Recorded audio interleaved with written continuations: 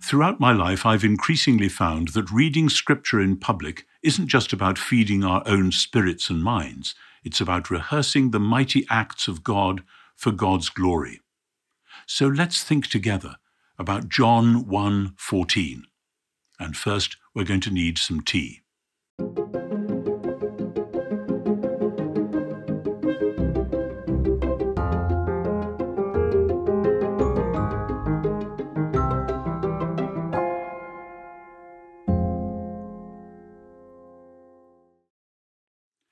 And the Word became flesh and lived among us. We gazed upon his glory, glory like that of the Father's only Son, full of grace and truth. This verse, John 1:14, is the climax of the Johannine prologue. John writes this majestic opening to his gospel. It's rather like the remarkable gateway into a great house or maybe even a great city. That this says where we're coming to now is extraordinary. It's just beyond special. And this is the climax of it. The Word became flesh. That was a shock in John's world. It was a shock in the 2nd and 3rd centuries as people were studying John's gospel, because there were many people in the ancient world for whom the idea of flesh was something nasty. It was corrupt. This stuff of which we're composed leads us astray into sin, and anyway, it gets sick and it's going to die. And many there were who said, thank goodness we can get rid of this flesh when we die, and we'll go somewhere else instead. But the idea that the Word of God, who earlier in this prologue, John has said the Word was God, that the Word became flesh, this is scandalous, this is extraordinary, but this is deeply rooted in Israel's scriptures. The Johannine prologue, which climaxes with this verse, begins, in the beginning was the Word, in the beginning, echoing Genesis chapter 1. And there's a great deal about John 1:1-18, with verse 14 as its climax, which resonates with that story of creation, because John's gospel is all about creation and new creation. The creation which is fulfilled in Jesus, and then the new creation which emerges as he dies to defeat the power of all the hostile anti-God and anti-creation forces, and to launch God's new creation in his own resurrection body. But this passage doesn't just resonate with the book of Genesis, it resonates also with the book of Exodus, because just as in the Old Testament, the people who are called by God in Genesis, Abraham and his family, have to go through that awful time in Egypt in order then to know themselves as the rescued, the saved people. They go through all that in order then to become the tabernacle-bearing people, the people in whose midst the Creator of all comes to dwell as an anticipation of the time when he will come to dwell fully and finally in the whole earth.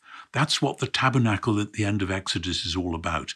And in a sense, there's a line, a narrative arc that runs from the beginning of Genesis through to the end of Exodus, that the tabernacle is like the small working model of new creation. The purposes of God, the Creator, are now tabernacling in person, in glory, in the midst of Israel, to lead them where they are going. But then, of course, as the story unwinds, that becomes more complicated than you could even have imagined. But throughout the Old Testament, it is looking ahead. It's a matter of hope. And John says the hope has now arrived. One of the most frustrating words to translate in this verse is the word that I've rendered lived among us, because the English word lived doesn't get a quarter of what John has put in at that point. Hologos sarx egeneto, the word became flesh, kai eskenosen en hemin, and tabernacled in our midst. Yes, this is the line from Genesis to Exodus. The Word through whom and through which all things were made came and pitched his tent in our midst. If the tabernacle was a small working model of new creation against the day when it would actually happen, Jesus in himself is the beginning of that new creation. And that's why, just as when the glorious presence of God came to dwell in the tabernacle and then subsequently in the temple in Jerusalem, so John says, we gazed upon his glory, glory as of the Father's only Son, full of grace and truth.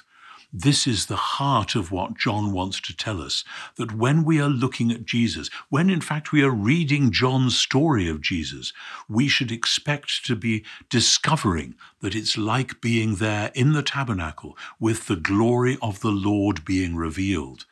And the paradox of that is that if we say the glory of the Lord, we might think in terms of blinding light or glorious music or whatever. But what we see in John's gospel is the humiliation of the Word made flesh, the one who weeps at the tomb of his friend in chapter 11, the one who in chapter 13 squats down and washes the dirty, muddy feet of his followers. This is what it looks like when the Word becomes flesh, all the way to the time when he hangs on the cross and finally says, it is finished, it is accomplished. This is the new Genesis. The task of the creation's redemption is complete, and now we are ready for the launch of new creation. This is what it means to follow through on John 1:14, that the Word through whom all was made became flesh, tabernacled in our midst, and we gazed upon his glory. There are those who say that the vision of God, the beatific vision, is the ultimate summation of where we're going as Christians. That's our pilgrimage.